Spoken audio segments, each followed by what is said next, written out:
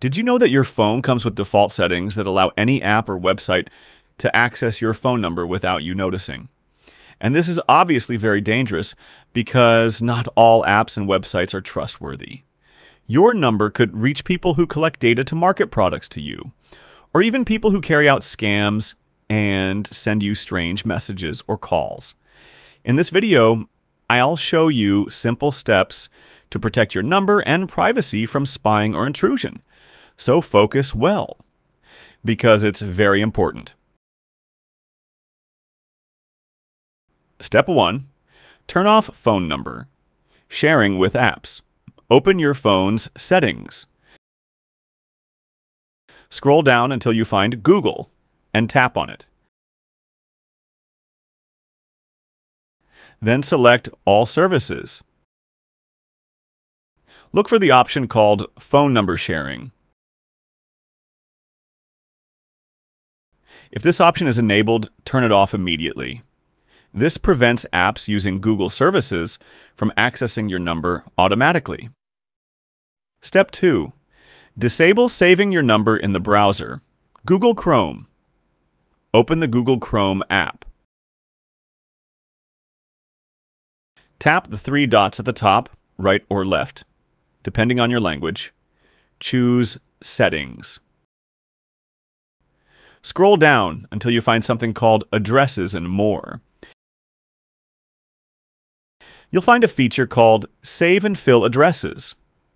Turn it off, because this feature may save your number and make it accessible to any site you visit without realizing it. Step 3. Review app permissions. Some apps request access to your contacts, which means they can see your number and your friends' numbers too. Open Settings.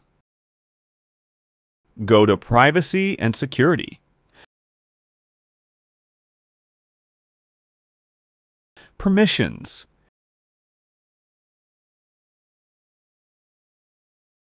Select Contacts.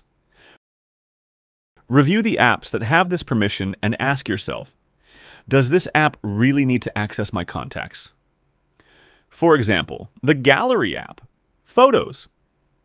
What does it have to do with contacts? Nothing. If you think it doesn't need it, tap on it and select Don't Allow. Step 4. Turn off Call Log Permission. Go back to the Permission Manager. Select Call Logs.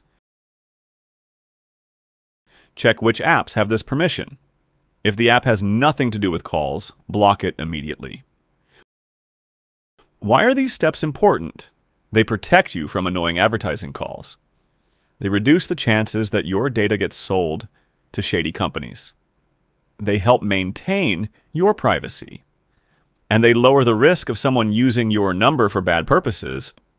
If you remove permission from an app that actually needs it, don't worry, the phone will ask you for it again when needed, and then you can allow it if you think it's necessary. Your number and personal information belong to you, and no one should access them without your permission. Always stay cautious and review these settings from time to time.